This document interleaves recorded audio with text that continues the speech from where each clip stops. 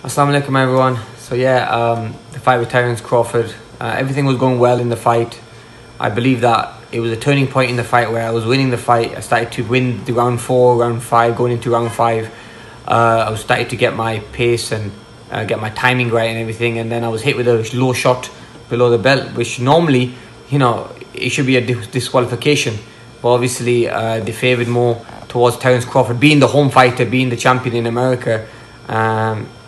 So obviously they give the fight to Terence Crawford as a win, whereas really, him hitting me below the belt, the referee also said it was a low shot. I don't know why they didn't disqualify him, or they could have at least gone and looked at the video and saw the shot, why it was low, and obviously they could have changed the result.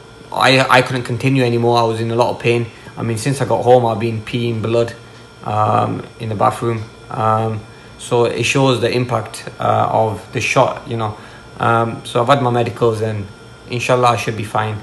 But it was I'm just sort of upset that, we lost the fight.